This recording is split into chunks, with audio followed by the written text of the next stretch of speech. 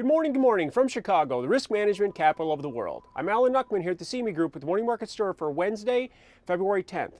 Markets bounced back. We saw higher highs, higher lows, and an unchanged close. Stock index closed down 4 points in the E-mini S&P, 1848.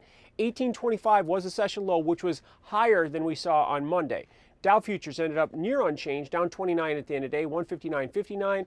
And the Nasdaq was a leading loser, down 0.25%, down 20 at 39.44. The dollar pushed down to some new relative lows, 95.68 below 96. The close was down 49 at 96.09.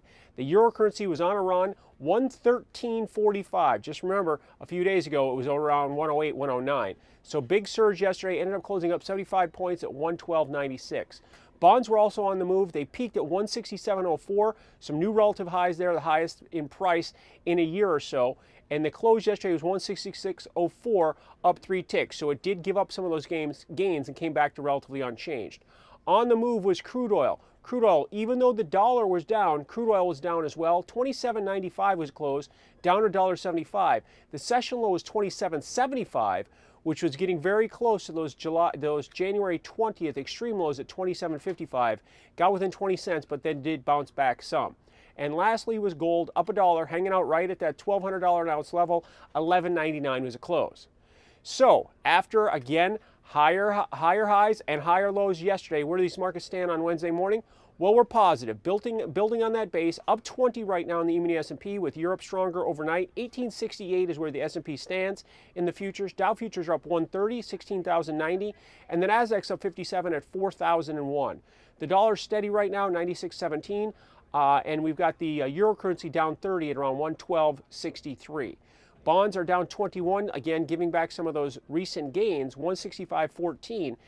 Update on the yields, we're at 2.59 in the 30-year and 1.76 in the 10-year note, ahead of Ms. Yellen speaking here today.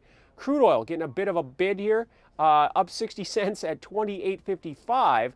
Again, tried to test those lows yesterday but failed, so we'll look to see if that's a bottom in place. And gold is giving back $15 after a big surge that we've seen over the last week and a half. 11.83 is where gold stands. So the question is a double bottom in place? We'll have to wait and see in both stocks and crude that attempted this week to take out those January lows, and they have failed to do so and seeing some bounce back. So to update as we get into the last 2 hours before the cash stock market open, the E-mini S&P is up 20, Dow futures are up 130, and the Nasdaq's up 57. I will see you early Monday morning, taking a couple days off, for your morning market stir to set up your trading day. Alan Nuckman here at the CME Group, where it all comes back to commodities.